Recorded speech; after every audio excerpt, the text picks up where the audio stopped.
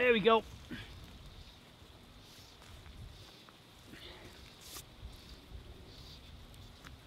That was a humongous cast for a 2-weight in a flat calm.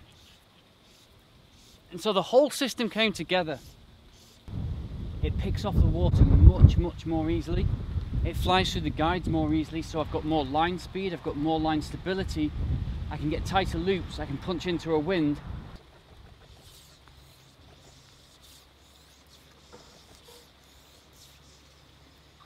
Get further casts, straighter casts, and when you pull into a fish, it'll come off the water more easily, so it's more sensitive, and you'll get better hook sets.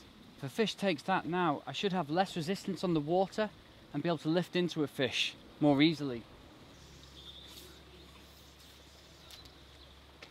You can really just tap the line out.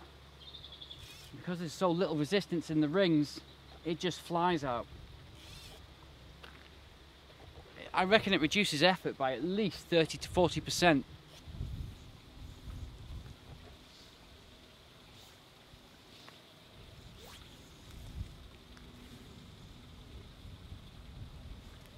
There we go.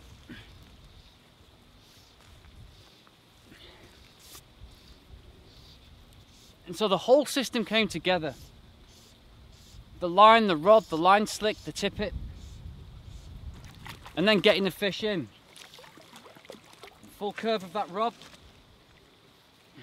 You see how lightly that fish is taken there? Right in the corner of the mouth. These fish now have pushed out into the centre of the lake. They're cruising around the perimeter and moving around the centre, moving around all the time.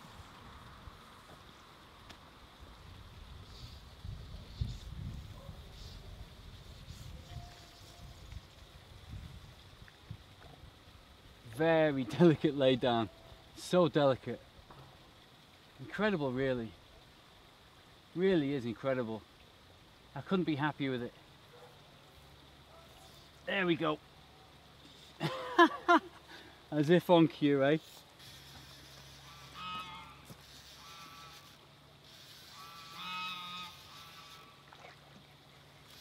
That full curve of that rod. This is a 3-pound tippet. That's what you want. I know, I'm not messing around, I'm bullying them in. Again, look at that, just corner of the mouth there.